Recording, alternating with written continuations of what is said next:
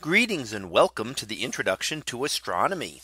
One of the things that I like to do in each of my introductory astronomy classes is to begin the class with the astronomy picture of the day from the NASA website, that is apod.nasa.gov/apod. And today's picture for January the 16th of 2020.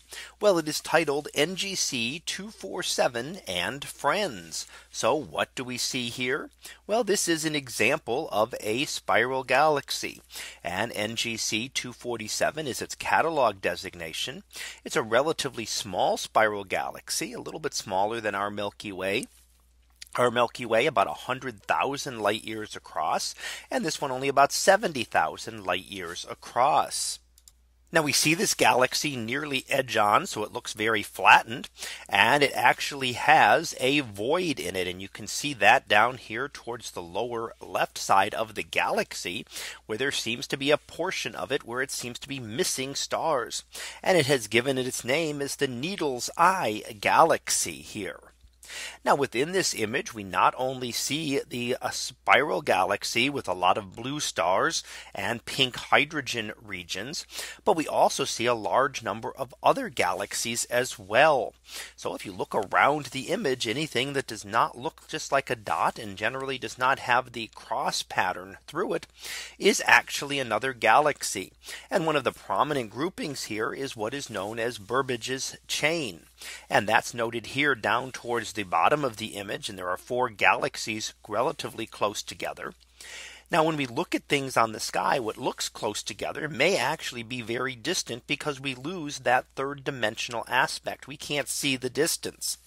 And we know that the top galaxy, the larger one, NGC 247, is about 11 million light years away. Burbidge's chain, on the other hand, is 300 million light years away. So while they look close together on the sky, they are actually very far apart in space. And we can also see other objects here. We do see a number of stars, and the stars that we note are actually within our own Milky Way. So they are much closer, only being hundreds or thousands of light years away as compared to the many millions for the distant galaxies.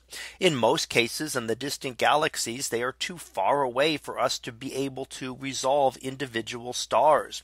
We can do that for some of the closer galaxies, but when you get to the galaxies like those in Burbidge's chain that are 300 million light years away, we see only the combined light of the stars, not the individual stars. So a star like the one in the upper right portion of NGC 247 is really just a star within our Milky Way that happens to lie along that line of sight towards this much more distant galaxy. So that was our picture of the day for January the 16th of 2020. It was titled NGC 247 and Friends. We'll be back again tomorrow for the next picture, previewed to be in stereo. So we'll see what that is about tomorrow. And until then, have a great day, everyone, and I will see you in class.